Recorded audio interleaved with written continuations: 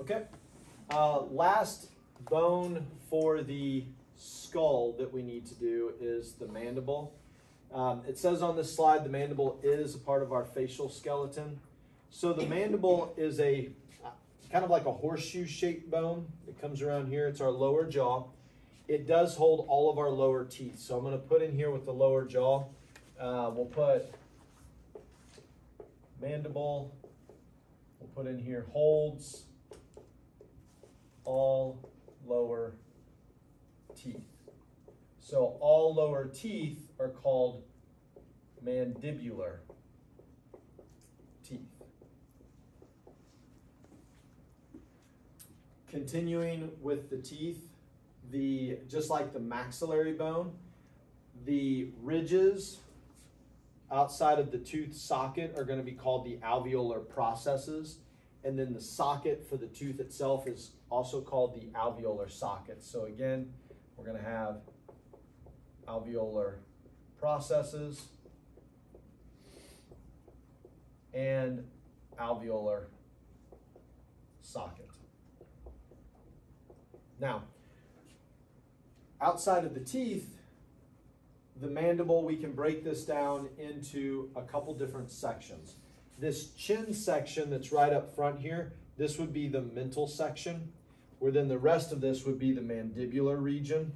So right in through here, I know this diagram tags the body straight ahead, but really the body, I want you to think of the body as more of this region right here. This is the body. Okay.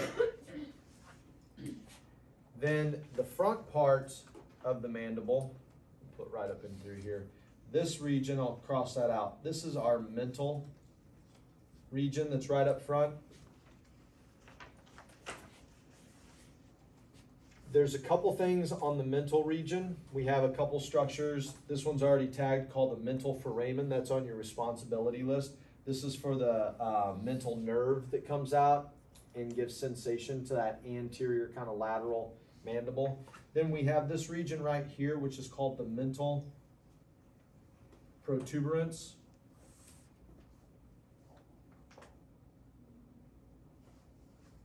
Okay, mental protuberance.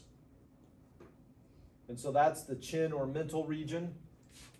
Then if we go back further past the body of the mandible, we reach this section right in through here, which is the angle of the mandible.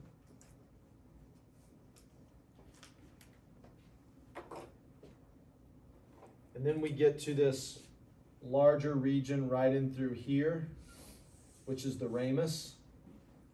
That's that wide part that's more vertical that sits in front of the ear. Then the ramus branches off into two structures or processes, if you will. This mandibular process comes up and gives rise to the mandibular condyle. The mandibular condyle is what actually articulates with the mandibular fossa of the temporal bone to create the temporal mandibular joint. So we'll put that in here. So I'm going to circle this here. We'll talk about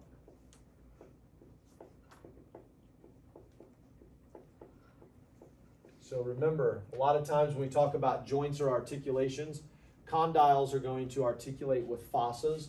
So the mandibular condyle will say articulates with mandibular fossa of temporal bone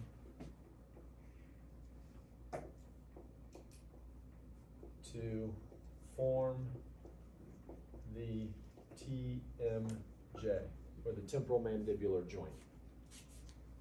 Okay.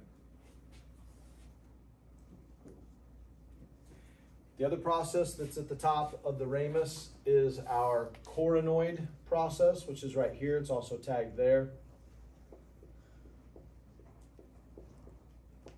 That coronoid process will come back in the muscular system, and that's the point of attachment or insertion of the temporalis muscle to help elevate the mandible and close it for chewing and talking and things of that nature. Okay. Two structures to finish up on the mandible. If we go on the inside, we have on the interior On the inside of the ramus, we have this foramen on both sides called the mandibular foramen. Mandibular nerve comes out of that foramen. Then around the arch here, around the back side on the inside of the mandible, we have what's called the alveolar arch, where it's that arch on the inside where we see all of the teeth on that part of the mandible there. And that's listed for you right here. Okay? So that's our mandible. Then the last thing we need to talk about is the pediatric or infant skull. And we'll talk about fontanelles. We'll do that in another video.